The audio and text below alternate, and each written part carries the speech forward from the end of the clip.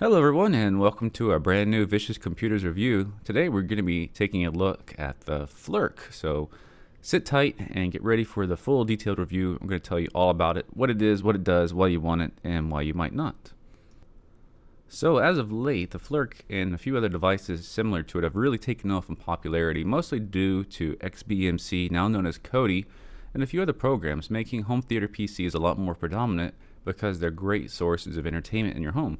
However, it's not very convenient to have a wireless keyboard and mouse floating around in your house, or worse yet, a wired keyboard and mouse in your house, so that you can control your computer to use those programs on your PC.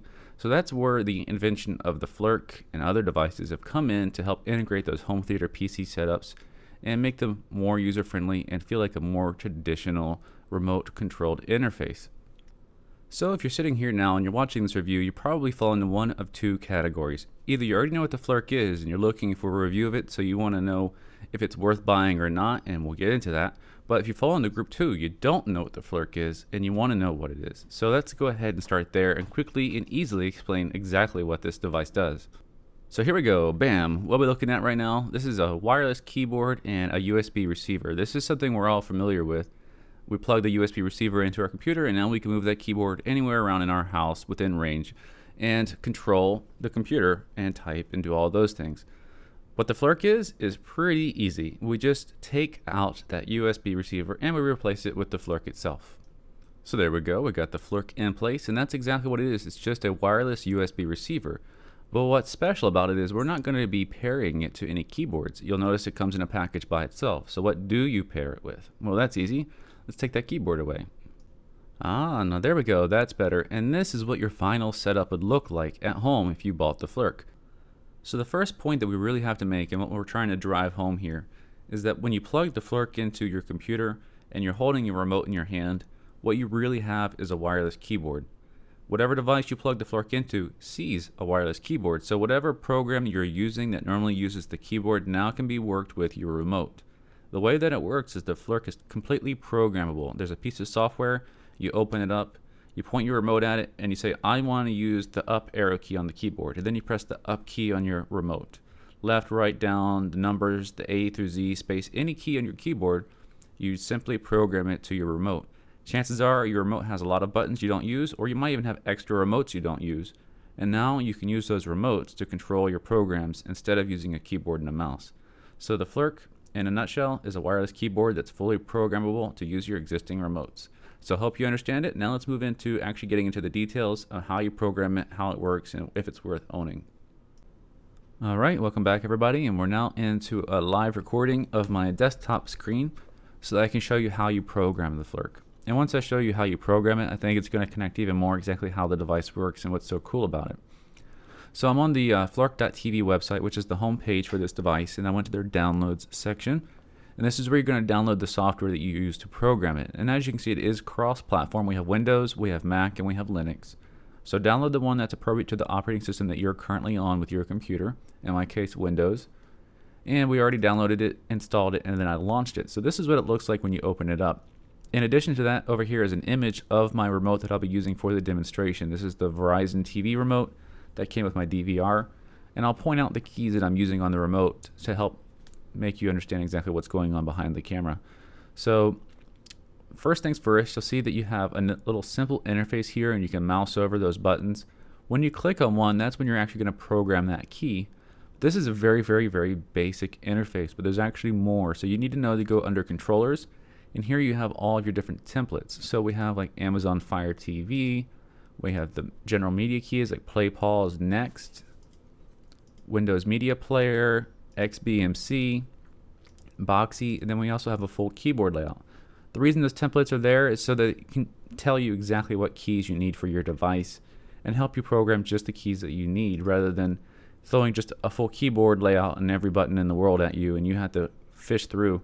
If you're using, say, XBMC, you might not know that R is this and T is that, so they just give you a template so you know this is the home button, this is the back button, this is the power on, this is your CPU information. So they give you the keys to help make it easier for you to program it.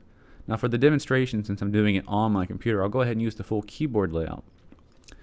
And on the remote, we'll look at the remote here. First thing I see is I have these arrow keys up, down, left, and right. That makes really good sense for me to make those the arrow keys on the keyboard for up, down, left, and right. So this is all you have to do to program it. Go ahead and plug it in. So it's already plugged in. That's why it says it's connected. And click on the key you want to program. So I'll press the up arrow key, and it will ask me to press the button to be paired with up. So I point my remote at the Flirc plugged into the computer and press up. And it's instantaneous. It tells me it recorded, and I'll go to the next key I want to program. So I'll press down, and press down, press left, and then press right and right. So I just paired up, down, left, and right.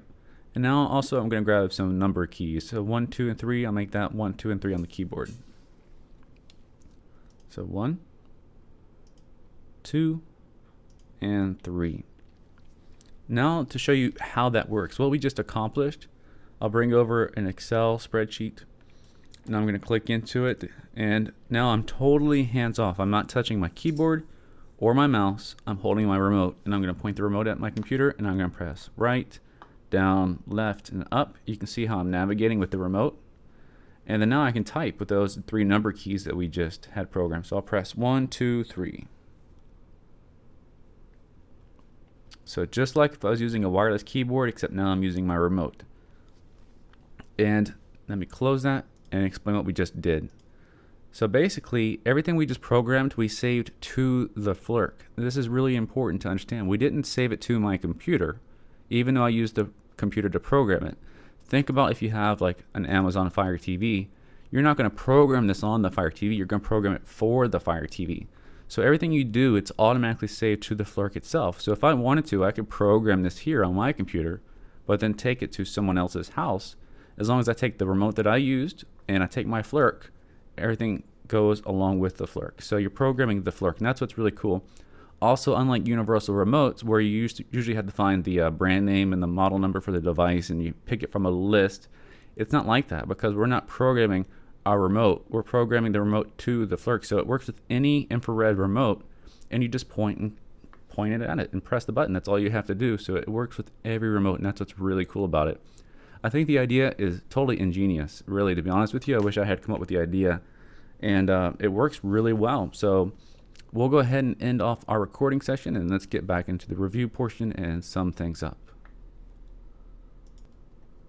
All right, everyone, thanks for staying with me till the end. We're now at the last part of our review, and that's going to be basically the conclusion of everything we've talked about. What's my personal opinion on this device? Should you buy it or not? And let's go ahead and do that in a traditional pros and cons evaluation. Pros, we've talked about this device in a good light since the beginning of the review. I like everything about it. I like how it works, what it does, how versatile it is. It's just a really great product. The last thing I'll touch on quickly as far as pros is the price point. Let's face it, there's tons of really, really cool things out there that we all wish we could have, but they're very expensive. Luckily, if this is something you want to have, it's not expensive. The Flirc is very cheap. I was surprised at how little it cost, and that's why I ended up getting one for testing. And I bought mine off of Amazon. I'll be sure that in the description of the video I have that Amazon link for you, so you can go check out the price and buy one if you want. Cons, I've only got one con, really, only just one. But it's super ironic what that con is, because it's not a fault of the Flirc. It's what the Flirc is designed on. Its greatest strength is its greatest weakness, and that's why it's ironic. The Flirc's strengths are how versatile it is. It's using your pre-existing remotes, and it lets you not have to buy new remotes to do this. It lets you, consolidate. Well, unfortunately, your old remotes are based on a technology called infrared, and if you know what infrared technology is, then great. If you don't, I'll review it real quick. If you didn't know, when you're pointing your remote at your devices, like your TV and your cable box and your DVD player, at the end of your remote is literally light being flashed very quickly. Just imagine taking a flashlight, turning it off and on very, very, very quickly. You're flashing light at those devices, but you can't see it with your naked eye. Infrared is invisible to human beings, but it's not invisible to your devices. Like take your smartphone camera, look at your remote, and then point the remote at your camera and press a button, and you'll see the light flashing. That's what infrared is. You're literally doing like Morse code with light, and when your TV or your DVD player sees those flashing lights, it interprets those flashes as meanings. So if it flashes a certain pattern and that's to turn on the TV pattern, then the TV turns on. That's why if somebody stands up in front of the TV while you're trying to change the channel, You have to wait for them to move before the remote works again. That limitation is called line of sight limitations. And that is one of the limitations you're going to have to live with the Flirc, because it's using infrared technology. That means if you're using this for your Amazon Fire TV, if you're using this for your home theater PC, whatever device you're using this for, the Flirc is going to have to be somewhere within line of sight. And on everybody's setup, that might not always be an option, because you might have this computer in a different room. You might have it behind the TV. You might not want it out in plain sight. And if that's the case, you're either going to have to run some kind of USB extension so the Flirc can be within line of sight, or you're going to have that device out in line of sight. If you're going to spend money on the Flirc, you could spend that money towards another type of device that uses, say radio waves, which is wireless and it's not line of sight. And you could literally have your computer in a closet somewhere else in the house and still use it without line of sight restrictions. So the con is using infrared technology, but the pro is, because it's using infrared technology, it's so versatile. If you were to buy one of those wireless remotes, you're going to have a device that can use the drivers for it. You're going to have probably a computer to do that, so you can't use it with, say, Amazon Fire TV, because it doesn't have drivers. In addition to that, you're going to add another remote to your collection. So instead of having 1 or 2 remotes, now you have 3 or 4. So you see, it's a direct trade-off between how versatile and how cool the Flirc is and what it can do to consolidate your remote collection, but also the infrared limitations. So I don't know what setup you use at home or what your goals are, but depending on that setup you have, the Flirc's either going to work for you or it's not. If you're in the boat where it's not, then stay tuned for one of my next reviews coming up. I'm actually going to be reviewing a 2.4 gigahertz remote that uses radio frequency instead of infrared, and that means I will not have those line of sight limitations. That's going to be the F10 remote review, and that'll be coming up here in the next few weeks, hopefully. But other than that, the Flirc is great. It programs easily. It's very versatile. It works like it's supposed to. It's not expensive. I think it's a really cool product. I definitely recommend it. So that's going to end the review. I hope you guys enjoyed it and you learned a lot from it. I'd appreciate any comments, concerns, likes, favorites, subscriptions, anything like that, to say thanks for doing the videos and keep them coming. I just want to remind you once again, this is Vicious, and I'll see you next time.